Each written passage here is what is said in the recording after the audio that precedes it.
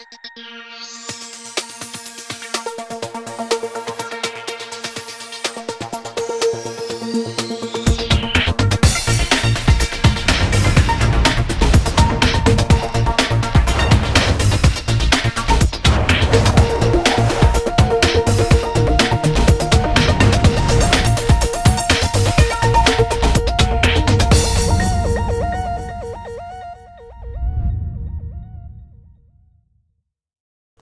guys, I recently found out there's a problem with my Xbox 360 with the Xbox Live. I can't reach my modem with my Ethernet cable, and I don't want to spend I think it's $100 or in my currency £60 on a wireless router. So I thought to myself, well, hang on a sec, I've got a wireless laptop, then why don't I just hook it up to the internet, the Ethernet port?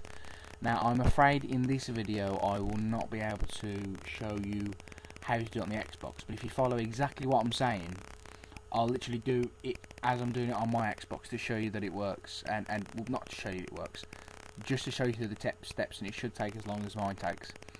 So as long as you've got an Xbox 360, doesn't matter if it's premium or arcade or elite, it doesn't matter, as long as you've got an Xbox 360, a Ethernet cable, a wireless laptop, and a wireless modem, you're fine. So just follow these steps.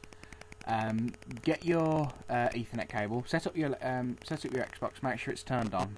Get your Ethernet cable. Put it in the back of the Xbox, and then plug it into. It may be on the side or one of the back. It's most laptops have two ports. One's an Ethernet port, and the other one is a modem setup cable. Which you won't need at all. That's for a dial-up connection. You won't need that. It should be the bigger port. So if you click it into the bigger port, some laptops you should have lights come on, green in an orange one or green in a red one, and they should start flashing to show that there's a connection there. And then you go on to your Xbox and go on to where it says System on the end one, and Network Settings. I'm doing it as I'm telling you now. I'm going to test Xbox Live connection. And it should come up network adapter, wireless network, IP address, DNS, MTU, ICMP, Xbox Live, NAT. Now it should say that you've got it should say on the network adapter wired. It shouldn't say anything on a wireless network. When it gets to the IP address, it'll take a while, but it won't work. It'll say failed.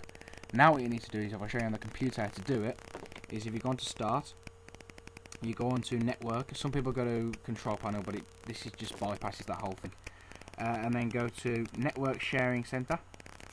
When that loads up, you should be on this page here. Go to manage network connections, and then find your wireless connection.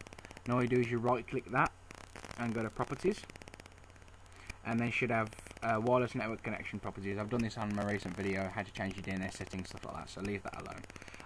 This is normally unchecked. If you check that, it will allow you to share your internet with another system, i.e. your Xbox. So if you just click OK, it should take about 5 to 10 seconds load up, depending on your speed of computer. Well, mine's a bit quick today. So if you just exit all that, and exit that, and exit that again, and if I just leave the mouse there. Now, if you click X on your Xbox controller, it should say restart test, and it should go through again. It should say wired, and then it should skip out wireless network, because it's not a wireless network.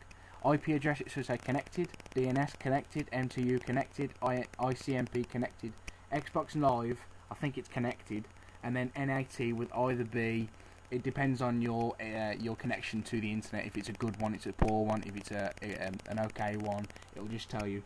And then all you do, by the way, if it doesn't work the first time, mine didn't work the first time, just try and repeat it again by doing the laptop step again, and just try it again, and then you should be up to your laptop.